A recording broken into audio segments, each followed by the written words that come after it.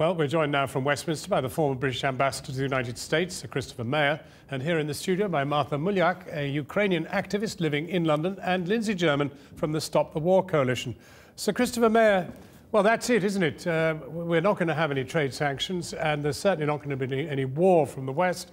So we have effectively said to a country like Latvia, for example, with a 40% Russian population, look out, folks, we won't be there to defend you. Well, I very much hope that that is not what happens, because there is a qualitative distinction between Eastern European countries who are inside NATO and those who are outside both NATO and the European Union. Ukraine falls into the latter category. Crimea, its southern autonomous region, even more so. There was never any serious likelihood that Western countries would stand in the way of Putin's seizure of the Crimean Peninsula. But when we start to look to those NATO countries who were formerly part of the old Soviet Empire, who are now inside NATO, a whole set of new and different criteria click in. Because one of the bases of NATO membership is that if one country is threatened, then everybody else comes to their succor and help. Let me get a reaction from our Ukrainian guest, Martha Mulyak. Good evening. Martha, what are your fears for your family tonight in the Ukraine? Well, I think the clear message from Ukraine is that Ukrainian people and my family do not want to be in war. And that's what we just need to be saying out loud.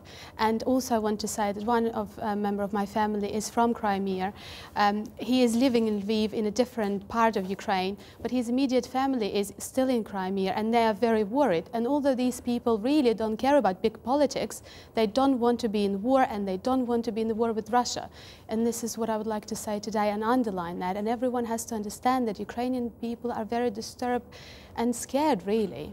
Well, this is quite an interesting situation, Lindsay German, because you're Stop the War Coalition, but the fact of the matter is the war is not being called for by Ukrainians themselves, and indeed it doesn't look as if anybody else is interested in declaring war against Russia in order in any way to restore the situation that went on before. Well, I think we need to look at the overall situation. The reason that nobody is talking immediately about declaring war on Russia is because everybody, I think, recognises what a serious situation that would be. But we also have to recognise that we're entering, I think, into a new Cold War between the West and Russia, and that we've seen in the last 20 years EU enlargement, NATO enlargement, right up to the borders of Russia, and this is one of the things that Russia is very concerned about. And the idea that the intervention in the Ukraine has only come from Russia, actually the West and the EU and the United States have been intervening at every stage here and are continuing to do so in what I regard as a very dangerous way.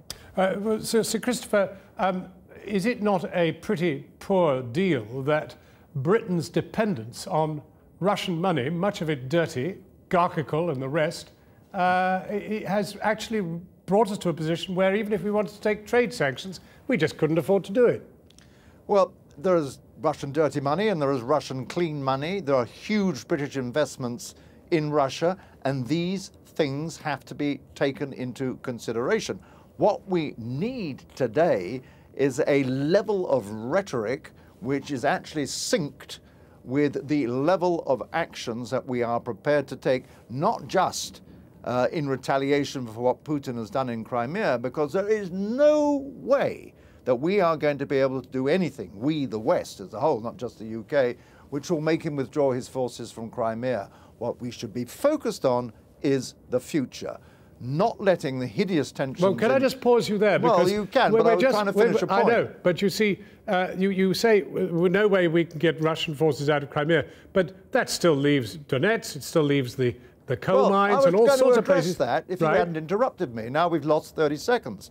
The point is, when I talk about the future, it is that we must come up with a set of policies and measures that ensure that Putin is dissuaded, if he intends to do this, from moving into the eastern Russian-speaking provinces of Ukraine, and that he does not draw the wrong conclusions from what has happened in Ukraine for other countries contiguous with Russia which are now inside NATO. Okay, give me one sentence on what could be done to prevent him moving into the rest of eastern Ukraine.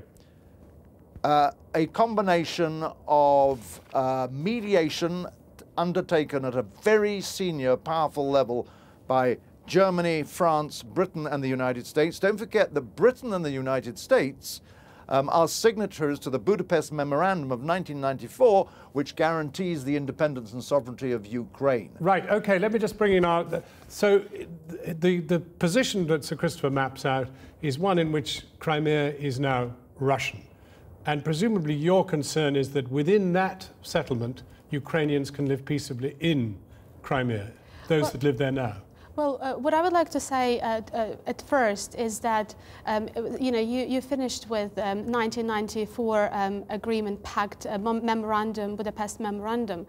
And I'd like to come back to the policy making, future, looking at the future. Now, the problem here is there may be no future if Russia invades Ukraine. This pact was people not keeping to their promises. So we don't have guarantees that in the future anyone will keep to any policies. So today we need to make actions. The world have to stand up, and I would like to say that Europe and UK and America should not be afraid. Right. Ukrainians were not afraid. But the problem is... Alas, I can only give you a sentence or two. What would you do to prevent the Russians taking the rest of eastern Ukraine? Anything or nothing? The truth is we can't just start from this. We have to look at the whole situation in the world. We have to look at the Cold War that is building up, and we have to say that actually that Christopher Meyer, with his cynical approach to it, and the governments of the West are no friends of the ordinary people of Ukraine or anywhere else. Well, Lindsay German, Sir Christopher Meyer, I can't let you come back on that, unfortunately. I've got time. And Martha Mulyak, thank you very much indeed.